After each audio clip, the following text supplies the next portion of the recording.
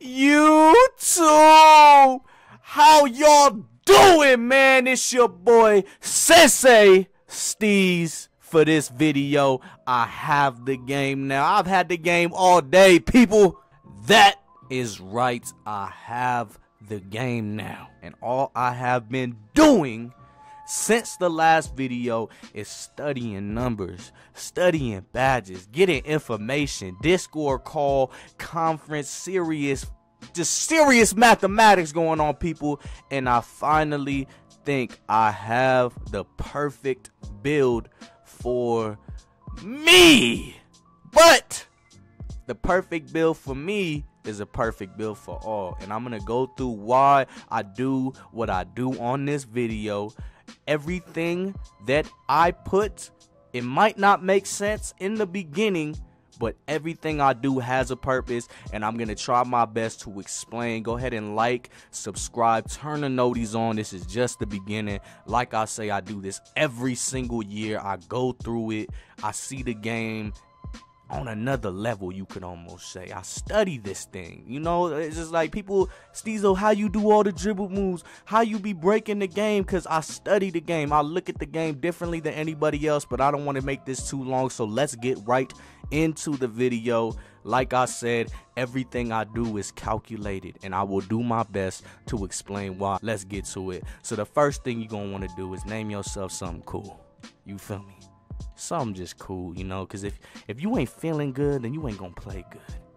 Now, anywho, put that position not to point guard. I tested all of them, tested the small forwards, point guard, but the best thing you gonna want to do is go to shooting guard. Trust me, it is essential that you do this. Right or left, it doesn't matter, people. Another year, different year, same Steve. Same stuff. 47, you already know, and we already going to it. Now, right here is important, because what we have figured out by actually just going through the builder is that if you want Hall of Fame first step, you need at least a 94 speed with ball. And if you notice, anything above 6'5", if you look to my right, speed with ball, no matter how low you put everything, you can put the lowest weight, whatever, it will only go to an 89. But keep in mind, when you do hit 99, you will get a +4. That still does not reach a 94. You will be one short. So that means the lowest you could be, because I think Hall of Fame first step is going to be important this year. The lowest height you could be would be a 6'5", right there. And if you put the weight down, you see I'm at a 90 speed with ball, but if you put the weight to approximately, I say probably 178, as you can see, because it doesn't, like, we get the +4 acceleration, and that will put your speed to a 91. I know what you're thinking, STEEZO, you said 94 for the Hall of Fame quick first step, but when you hit 99, you will get the +4, making your speed with ball a 95. I know it sounds complicated, people, but we did the math. Trust me. This is the conclusion to all that. And the wingspan you can have without messing with your shot, as you could see, goes to about anything above 6'10", you'll drop your three-pointer. So that's the threshold you want to go with. Body shape does not matter. You want to go to a slight, and that should be good right there. Bear with me here. It might not make a lot of sense what I do right here, but it's all going to equal out. So as you can see, what we wanted to do in the first place, speed with ball, 91 all the way, and put this to about a 78. You see, if he goes any lower than a 78, you lose that badge. 18. Pay attention to these numbers on the badges. The reason why I picked these specific numbers for the badges is because I calculated them. I really went through every single badge, and I told myself, or I figured out, STEEZO, all you need is about 18 to do what you normally do, basically. All you need is 18. So it doesn't make sense to keep going to 19. It doesn't make sense to stay anything lower than, you know, to go to 17. You want to go to 18. That is what you're going to need. 91, get to 98 overall, because if you don't want to hold a 99, you will unlock the Hall of Fame first step. You have my word on it. That is all you need. Now, to the 3-point, you want to go to 95.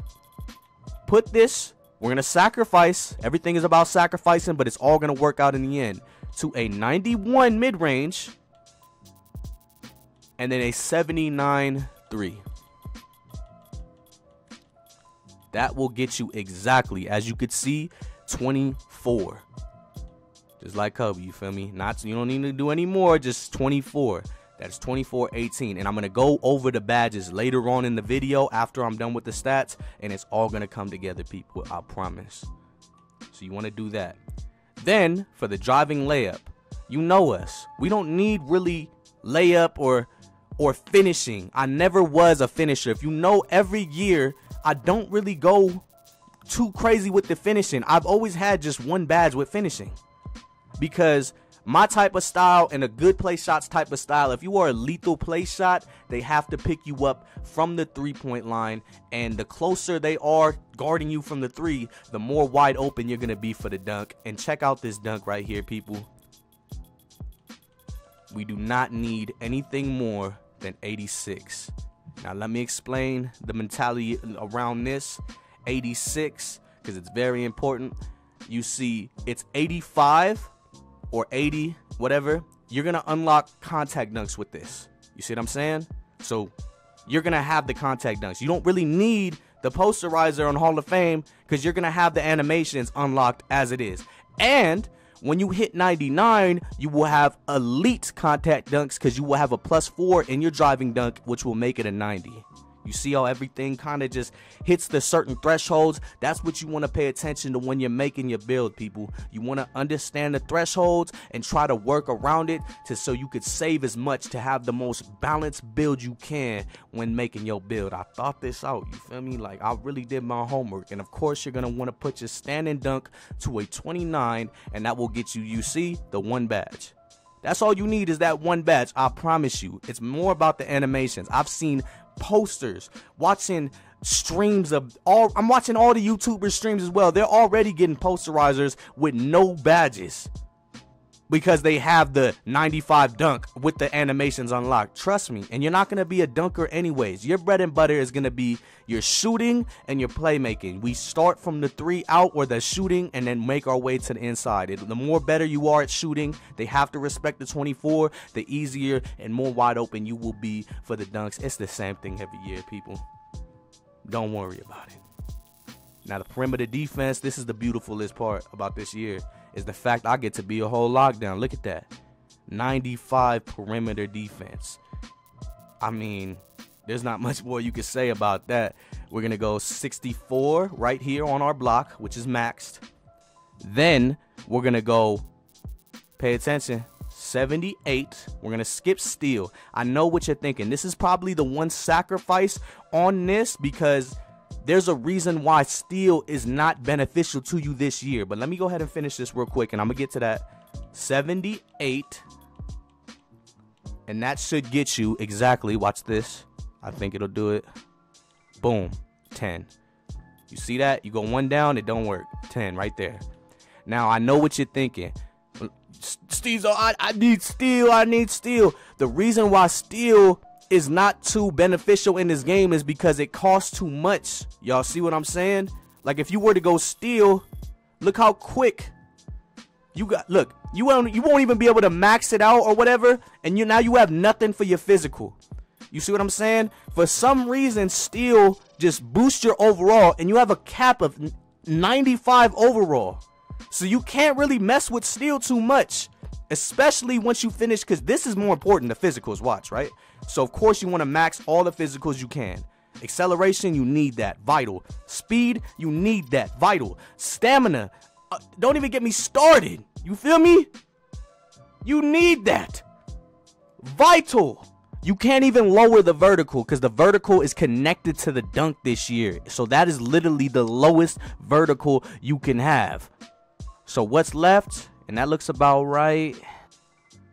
That looks about right there. Now look, when you put the rest for steal, look how much you get. You literally get 2 left.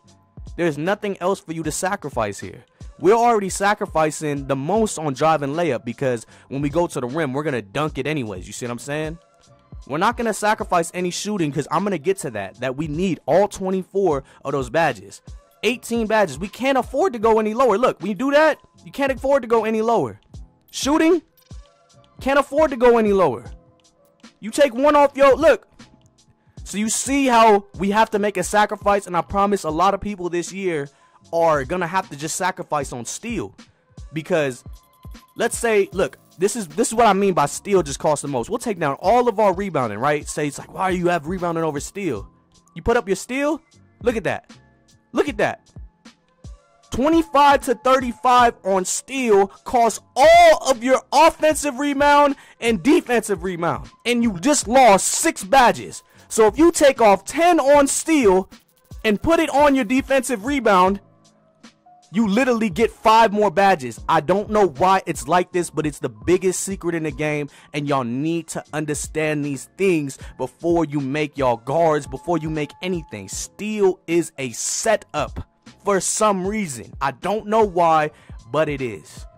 That looks about right. And then we have how many? We have what? A couple more? What can we put it on? Yeah, vertical, I think +3. And then, yeah, that'll get us to our 95. You see?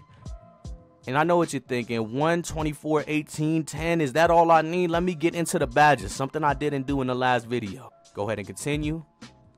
And this is something I thought over too. I want my build to be able to have an all-around purpose to it. So the primary takeover, when I get it, I'm going to want limitless range just to have my threes. And then if I feel like it, ankle breaking shots. And I know people are probably confused about ankle breaking shots, but I've watched streams. This is ankle breaker. This is the new ankle breaker. You're probably wondering why it's on Shotcreator, because I guess 2K's logic was breaking ankles isn't as much playmaking as it is creating your shot, if you think about it. So they finally put ankle breakers associated with ankle breaking shots, and it's not the ones where you just do hop steps and that's the only way to break them. No, you could break people with snatchbacks with this, people. I've watched it on stream. Trust me, ankle breaking shots is the new ankle breaker badge. It's just under Shotcreator now. I don't know why. Build complete. What did we make? The two-way shot creator. In my opinion, the best shot creator in the game, especially for me. And this is why right here. Go over here. Turn it to 99. This is where it gets fun, people. Why did I pick 24 specifically? And I'm going to go through it and I'm going to show y'all. For me. So for me, I like Deadeye. I put that on Hall of Fame. For me, I like deep threes. Need it. You're going to need your green machine. You're going to need your hot zone hunter. You're going to need, if you ISO like me or just anything, look at this new badge. This is the main important badge right here, people. Increases the chances of a made shot after sizing up your opponent with dribble moves. Who's a dribbler? You feel me? That might as well be the STEEZO badge. Come on. And there's a new badge called Stop and Pop. I will be experimenting with this one to see if it's legit. Boost shot rating on standstill three-pointers after dribbling. You know I have to choose all the dribbling shooting badges. I am a dribble shooter. This is what I do. You feel me?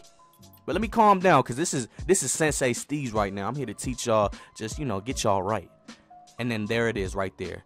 Also, another badge to look out for, Hot Shot. Gives an additional boost towards takeover progress after making shots. Now, I couldn't afford 28 without totally ruining my build. So, if we find out one of these badges is you know, an imposter, they among us, but they the imposters, we could easily go boom boom.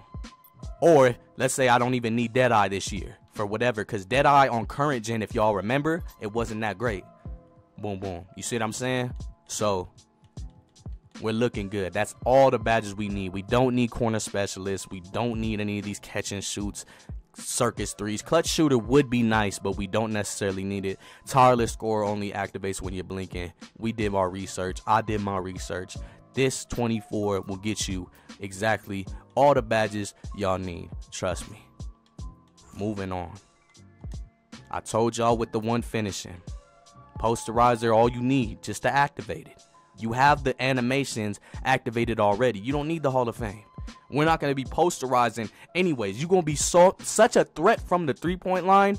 The paint's going to be wide open. You feel me? Because you're such a threat from 3. You have 24 shooting badges that they must respect. That's going to open up the paint for you. You're not going to use it that much. You're just going to have that one badge just to, you know, give it that boost kick. But we never pick finish in any other year. Now let's get to the playmaking. Ankle breaker gold. That's the highest it goes. You know we need that. Dimer gold. You know we need that. Floor general. I do not need that. My teammate always, the team that I run with, they're very unselfish. That's why I run with them. They unselfish. You feel me? They gonna have floor general for me, which means I don't really need it. You see what I'm saying? It's mostly my center. My center last year was the one who had the floor general for me. And that's pretty much all I need. My center gonna have it. The 2 guard that I play with is gonna have it. I don't need floor general for that reason. But what I do need is handles for days, quick first step, and unpluckable. Now, and that pretty much does it. Now, I don't believe in Hall of Fame unpluckable. It's an illusion. We all know this. So I'm going to go ahead and drop that. Put that bailout on Braun. You feel me? And that's about it, y'all.